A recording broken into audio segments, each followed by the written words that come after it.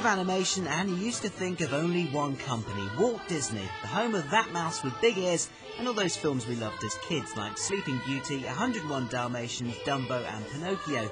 I wouldn't be telling a lie if I said they were the company that could do no wrong. But look closely under the hat here at Disney's HQ in California and you'll find a company under pressure. In recent years they've been overshadowed creatively by the likes of Dreamworks and Pixar. They need someone to save them, so now they're putting all their faith in a superhero dog. When you get in trouble and you don't know right from wrong, give a little whistle, give a little whistle. Yes, this is the place where Walt himself used to sit and preside over his empire. Everywhere you look, there are reminders of the glory days. But his newer companies pioneered computer-generated animations.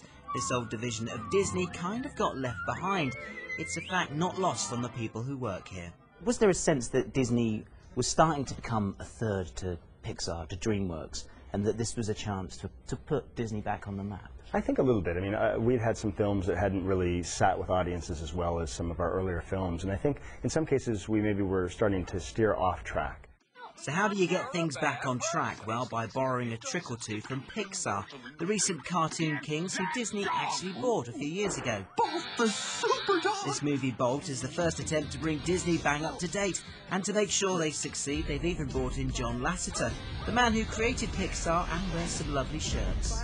Bob Iger, the CEO of Disney, brought me in and said, this is what I need you to do, is to make Disney animation great again. There's this unbelievable heritage that no other studio in the world has. This is the studio Walt Disney started.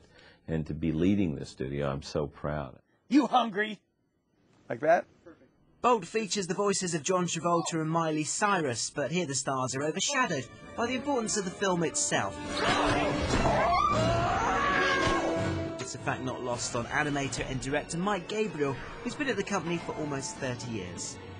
We're sat in front of the greatest animation icon. I mean, is there a sense now that with Bolt, with the new films, that we are entering a new golden era of Disney? Yeah, absolutely. Absolutely.